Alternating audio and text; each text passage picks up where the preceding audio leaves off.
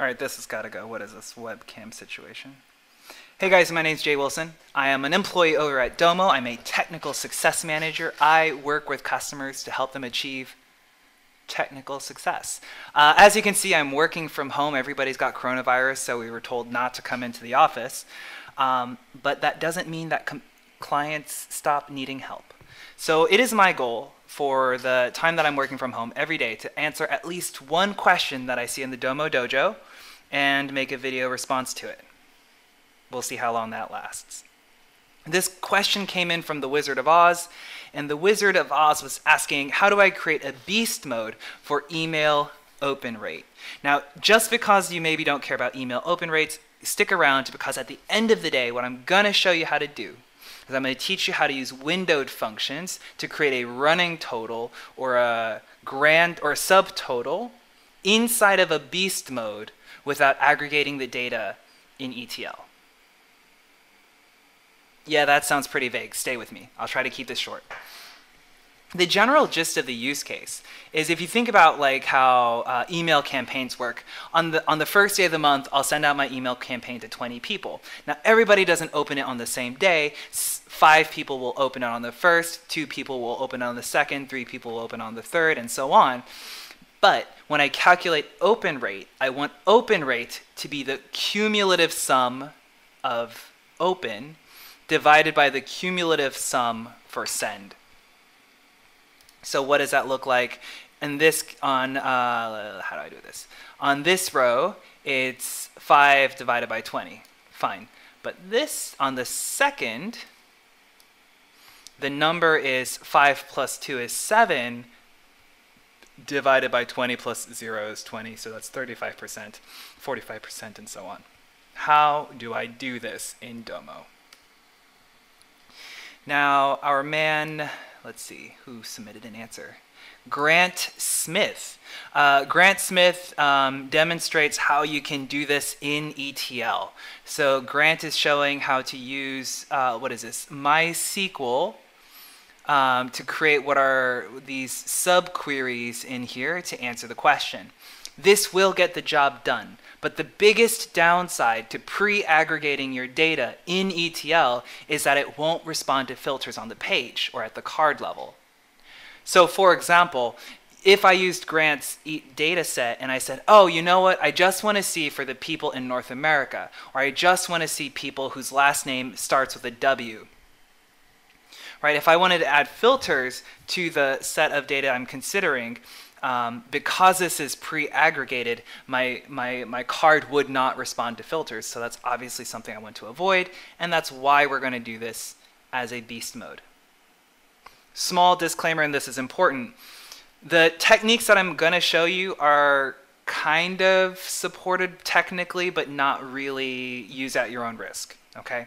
There is a feature switch that we have to get turned on in order for the windowed function support to work. So you have to talk to your CSM, or you can email me, and we can get you sorted out if you want to try and experiment with this on your own. In any event, jumping into it now, I've uploaded my data into Domo kind of as a little dummy data set here, and you can see it's just a web form where I have data in a similar shape, but what I did differently is I have 2 months worth of data. So I have data in January as well as February. Let's make some magic. I strongly recommend, when you're, especially when you're experimenting with windowed functions, build a table card first. Make sure it works as a table card, and then turn it into a gauge or a pie chart or something fancy. So Domo took a guess. It said, I think for dates, let's just do no aggregation for now. So for dates, I'm going to give you the sum of sent and the sum of opens. Cool. And I can see I've got sent 2 rows that contain sent and a lot of rows that contain opens. And just so we know what the grand total is, the grand total is 245 and 140. Okay, good to know. Let me put date back on the axis. So question number 1, how could I get a grand total? Let's just sort that out. I'm going to add a calculated field, and I'm going to create a grand total. So if I did sum of opens, you know what to expect. You would expect for each row or for each date, what were the total opens. That's not what I want. I want the grand total. To create the grand total, we're going to use what are called windowed functions. Now this is a term that you can Google. This is not a Domo thing. This is a standard SQL thing. And many versions of SQL will have some flavor of windowed functions. Redshift ETL has it. MySQL ETL does not really support windowed functions in the version of MySQL we have at Domo, but you can implement windowed functions using what are called user-defined variables, I think. That's from MySQL. Anyway, what I want to do, sorry, let me do standard SQL first. If you were writing standard SQL and they introduce you to windowed functions, it would look something like this. It says, take the sum of opens over a window. In this case, by not putting anything in the over clause, I'm basically saying, give me the sum of opens over a window of the entire data set. So I believe, if I'm right, this should be the grand total. So I'm going to try not to move this webcam too much, but let's see what I get. I get an error. Yes. I get an error because Domo's a little bit weird. I can guess why this syntax is the way it is, but it doesn't always work like normal SQL. This is not standard SQL syntax. This is standard SQL syntax, but this is going to work in Domo. Ha! So now I get a grand total of 140, which is, and we saw that earlier, the grand total 140 is the sum of opens over a window of the entire data set. Very cool. Now you might say, Jay, that's a cool party trick. I don't want that. Can you give me the sum of opens per month, a subtotal, let's say? So we're going to go back to the sum opens over, again, that will give me the grand total. Now to subtotal, I have to create what's called a partition. I have to say, take my window and make it the partition of a month. So how do I get the month of the date? Well, that's the month of the date, right? This bit here will evaluate to January, February, March, April, May, or really 1, 2, 3, 4, right? So basically, what's going to happen is when I'm looking at 1/1/2020, it'll say the month of that date is 1. And so for all of the rows in the window, or sorry, for all the rows in the partition where the month is 1, let's take the sum for that, just the group where the month is 1. So this is going to create a windowed function over a partition, or so let's say that resets. Let me use normal English. That resets every month. Let's see what that looks like.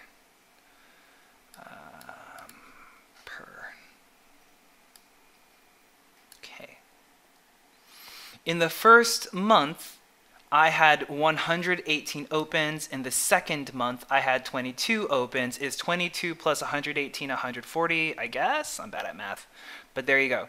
I can see right here, it resets from month to month.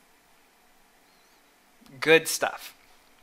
I've introduced you to windowed functions in its most basic form using a grand total, which is the over clause with nothing in it. We did a partition, which causes it to reset. And you could do this like, I want to see total sales by salesperson per region. That per region part or something like that would give you your subtotal. Okay, useful, but not what we want. What we want is we want to see a cumulative total.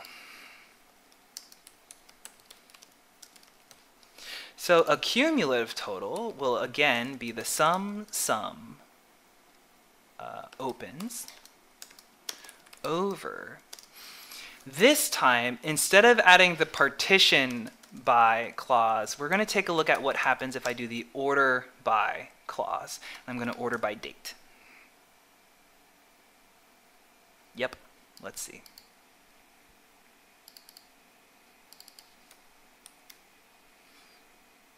Let's grab that cumulative total in here. All right, so what have we here? Can I stop showing my data table? Okay, so let me zoom in a little bit.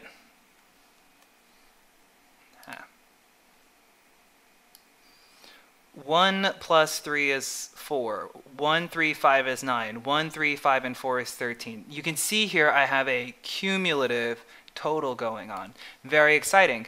But what's a little bit less exciting is the fact that when I transition from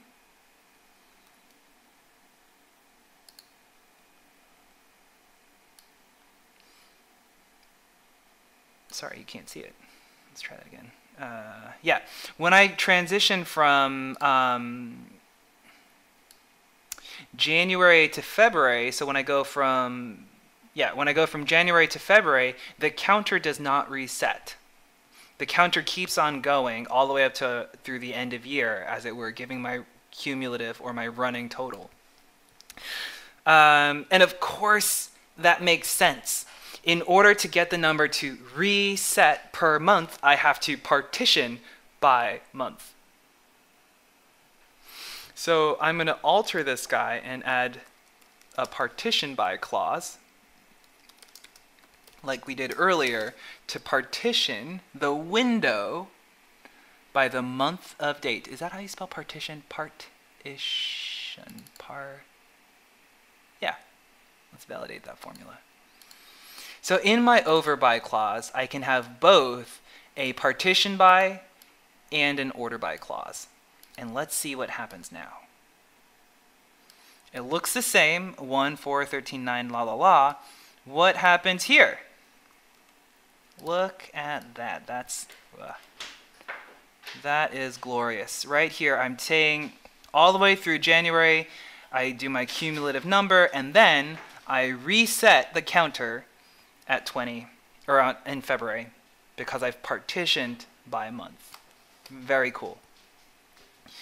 All of these numbers are very exciting, but they're not quite what the person asked for. The person asked for an open rate. So how do I calculate the open rate? It will be,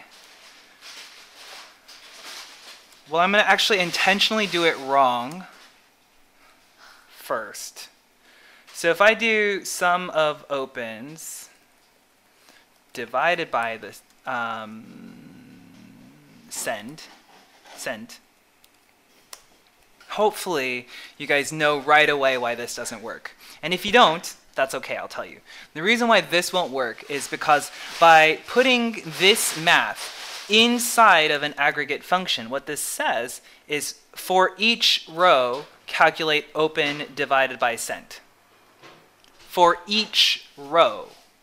And then take the sum of that number.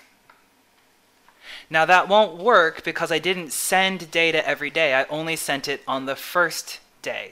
So I need to use that cumulative math that we were looking at earlier. I'm just going to be lazy. I'm going to take my cumulative opens. Yep. Oh, it doesn't have my partition by. Let's get that in there.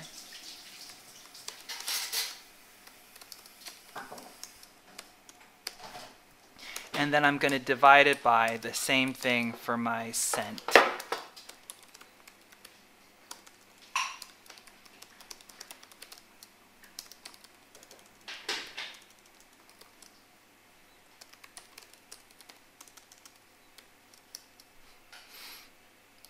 And this should be open rate ratio. That seems like I'm repeating myself. Oh, what did I do wrong, friends? Oh, extra parentheses. So let's put my open rate in now.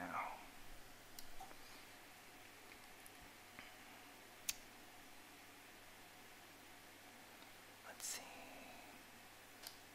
What's going to be the best way to validate this? All right, let's turn this into a percentage. You blow this up a little bit easy so you can see. All right. So on the first day, I have 1 divided by 200, which is 0.5, which rounds up to 1. That checks. And now I have 1 plus 3 is 4 divided by 2, which is actually 2%. Then 1 plus 3 is 4 plus 5 is 9. 9 divided by 200 checks out 5%, and so on. Cool. Open rate ratio seems to be working.